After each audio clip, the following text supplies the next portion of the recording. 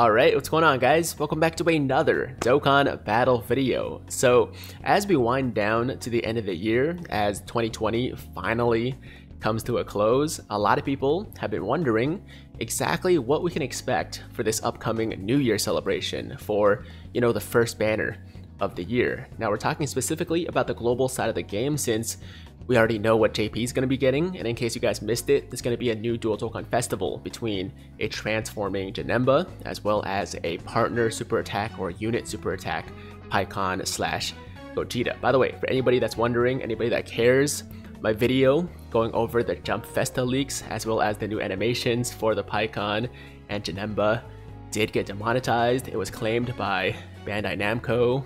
It kind of sucks, but it is what it is. I was expecting it, so it's fine. Anyways, with all that said, let's just jump right into it and do a little speculation, maybe a little theorizing about what us global players can expect to get in terms of a new banner and a new unit in the new year. Alright, so first things first, within a couple of days, we should expect to see this banner right here, the Tanabata banner, drop on most likely Christmas 25th / possibly 26th, depending on your time zone.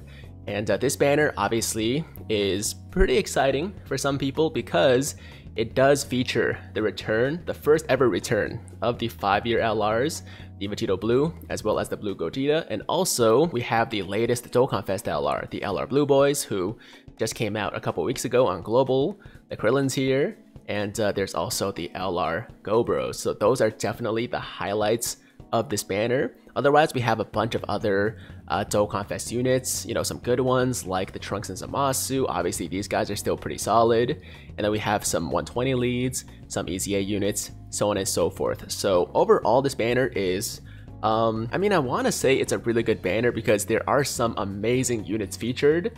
But at the same time, there are a ton of featured SSRs, so it really depends on how many of these units you're actually missing, right? But either way, this banner should definitely be dropping in a couple days. And then after that, closer to New Year's, or maybe, I think it usually comes out on New Year's Eve, but I'm not 100% sure. But either way, we will be getting a new step-up banner this year with most likely 3 rounds, 5 steps, a different kind of guaranteed unit for every step. Of course, the highlight here, the guaranteed LR on the 5th step.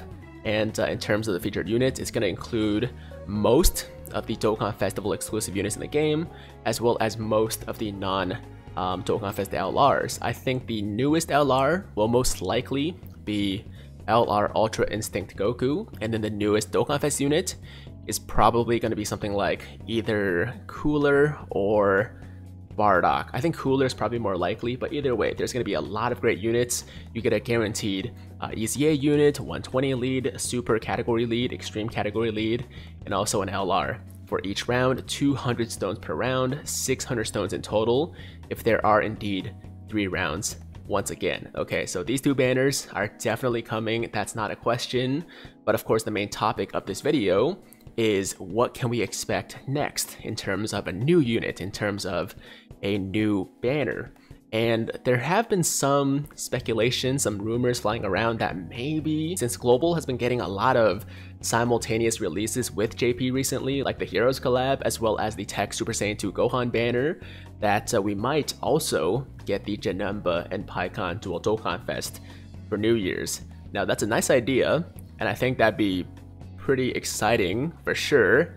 I don't see it happening. Okay, I think it's highly unlikely that we'll get this Dual Dokkan Fest at the same time. There's like a tiny chance, maybe like 0.1%, but more likely than not, we are going to go back on track with, an older banner from the JP side that we haven't had on Global yet, right? And in my mind, there are a couple of options. 2 realistic ones, one that is a little bit less realistic, but still possible. So let's talk about it. Now, the first banner that I think is on the minds of a lot of people is this one right here, the Tech LR Jiren banner, because this was the banner that most people expected us to get for Christmas on Global instead of the Tech Super Saiyan 2 Gohan, since that was a complete surprise. Nobody expected a simultaneous release on both sides. So instead of Jiren, we got the Gohan, and this banner got pushed back. But now that we're most likely going to go back on track with the JP schedule, You know, a lot of people think that we're gonna get Jiren next on global for the New Year's banner. Now, while I understand where people are coming from, I don't think this is actually going to happen, mainly because if you look at the history of this game, if you look at the trend of banner releases in the past, Bandai doesn't seem to like to release legendary summon banners back to back. Okay, like I don't remember the last time we got 2 legendary summon banners with new LRs featured in back-to-back celebrations. I mean, we've had those legendary summon banners with like old LRs where we had like 5 in a row, but that's different. But yeah, I don't remember the last time we had 2 legendary summon banners like that. I mean, of course, you can say that the Gohan banner is a double rates banner, so it's kind of different, but at the end of the day, it's just a glorified legendary summon banner. There are no Dokkan Fest units on that banner, so in my mind, it's still a legendary summon banner just with better rates. So I just don't see them releasing the LR Jiren legendary summon banner to follow up the Tech Gohan banner. Now, I'm not saying there's not a chance. I do think there's a possibility. I just think it's unlikely. So with that said, I think it's much more likely that we get this guy instead for our New Year's banner, the transforming Angel Final Form Frieza into, Angel Golden Frieza. And honestly, this would be a much better option in my opinion, because this guy's banner was absolutely amazing. I mean, not only was the banner amazing, but the unit itself is also really, really, really good, man. Easily, in my mind, like top 3 TURs in the game right now. I mean, as you can see, it's got a bunch of recent Dokkan Fest units. We got the Frieza, we got Beerus, we got Super Saiyan Blue Kaioken Goku, STR Cooler, STR Namek Goku, and then these 2 Friezas are also here. I mean, they're still decent, not super exciting, but it makes sense because it is a Frieza banner. So yeah, I mean, even if they swap out a few of these units, let's say maybe Beerus for Bardock, maybe this guy for future Gohan or something like that, it's most likely still going to be a very, very good banner. So I'm excited for this one. I also really want Frieza, and I do think that this is going to be the next new banner on Global featuring a new unit, or basically our New Year's banner. Now, if you look back to the beginning of this year, we also started this year with a Dokkan Festival banner, and it was for not this guy, but this dude right here, the Fizz Piccolo, right? So we had, I believe, the Killing Caulifla banner, and then we had, the Tanabata banner, New Year Step Up, and then for New Year's we had Fizz Piccolo. So I think this year we'll also follow that trend and start with a Dokkan Festival banner, and I think most likely it's gonna be the Angel Final Form Frieza / Golden Frieza. Now I have this banner here as well because I think there is a very slight chance that they might surprise us and give us Super Saiyan 4 Gogeta instead of Angel Golden Frieza, but I feel like it's a pretty low chance, right? Maybe like 10% or something like that. I mean, obviously I would be super happy if they decided to release this guy for New Year's because I want him real bad. The banner wasn't the best. I mean, it wasn't terrible, it just wasn't a great banner, but this guy is just so amazing that I would be 100% okay with him getting released early, and obviously your boy's gonna wail out for this guy, but I just don't really see it happening. There's also going to be a new Nova Shenron on his banner, and Kefla is good. Hopefully they keep her. Piccolo is still solid. Gobros obviously seems to be thrown on like every banner these days, and these 3 at this point pretty outdated, but still usable for sure. So yeah, this banner wouldn't be bad either. And you know what? Fighters is actually getting Super Saiyan 4 Gogeta with their next update, right? So maybe they would want to release the Super Saiyan 4 Gogetas on both games at the same time. I mean, I don't think there's really like much of a correlation there, but there's a chance, right? There's definitely a chance. But if I were to bet money on the next new unit on Global, I would put it on this guy right here. Okay, I am very, very confident in this pick. It doesn't mean that it's guaranteed, of course, because nobody really knows, unless you're a Bandai spy, of course, which I am not. But I do think Angel Frieza is imminent, and that's all I gotta say. Now, of course, in terms of events, we don't exactly know what they're gonna bring us, but we are gonna be getting a world tournament on the first day of the year, starting off with a world tournament. And then I believe our Ultimate Clash / Battlefield is expiring on the 3rd or 5th, so we'll get a new one for the New Year celebration as well. And maybe maybe a new Extreme Z Awakening for a Dokkan Fest unit, like Kid Buu possibly, or even a non-Dokkan Fest like Mass Saiyan would be pretty cool. So we'll have to see.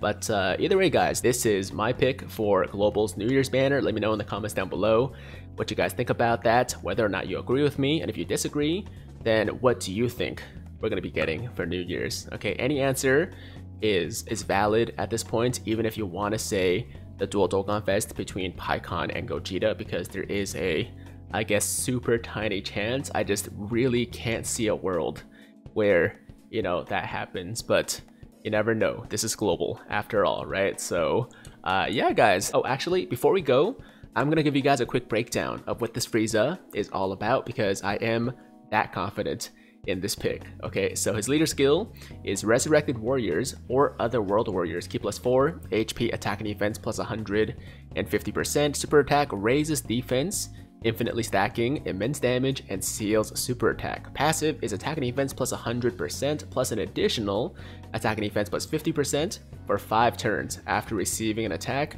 and medium chance of evading enemies' attack, including super attack, within the same turn after receiving an attack, and then attacked enemies' attack and defense minus 30% for 2 turns. His active skill is a transformation into Angel Golden Frieza and can be activated upon entering attacking turn, which basically means that as soon as this guy comes into the rotation for the first time in a battle, you can pop that active skill and get that Golden Frieza transformation immediately.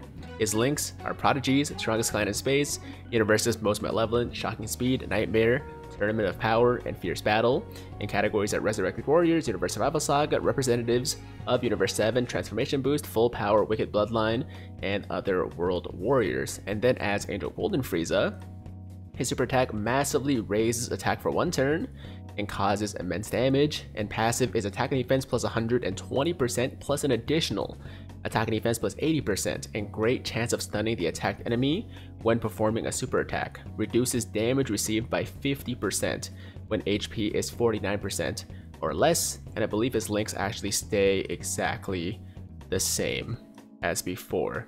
Okay, so yeah, those are the details for the Angel Golden Frieza, most likely the next new unit on Global. Thank you so much for watching. Hope you guys enjoyed the video. As always, if you liked today's video, then make sure to like the damn video. And if it's your first time watching me, first time to the channel, and you like what you see, then definitely hit that big red subscribe button to join the Tiger Squad now. And while you're at it, hit that notification bell too, so that YouTube knows you want to stay up to date with all my latest content.